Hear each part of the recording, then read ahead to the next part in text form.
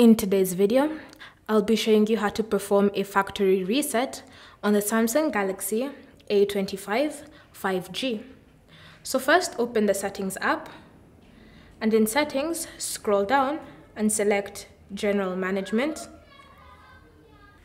From General Management, look for Reset and tap on it, then select Factory Data Reset. Next, a list of details will appear, giving you information on what exactly will be deleted from your device. If you wish to continue, scroll down until you find Reset and then tap on it.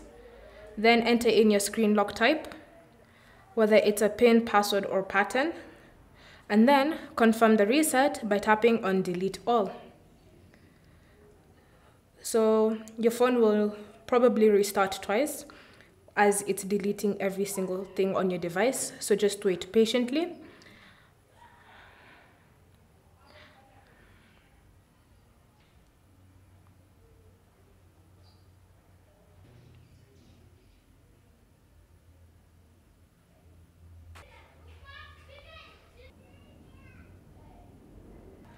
And once the reset is complete, then you'll be brought back to the setup page that you used when you first switched on your device.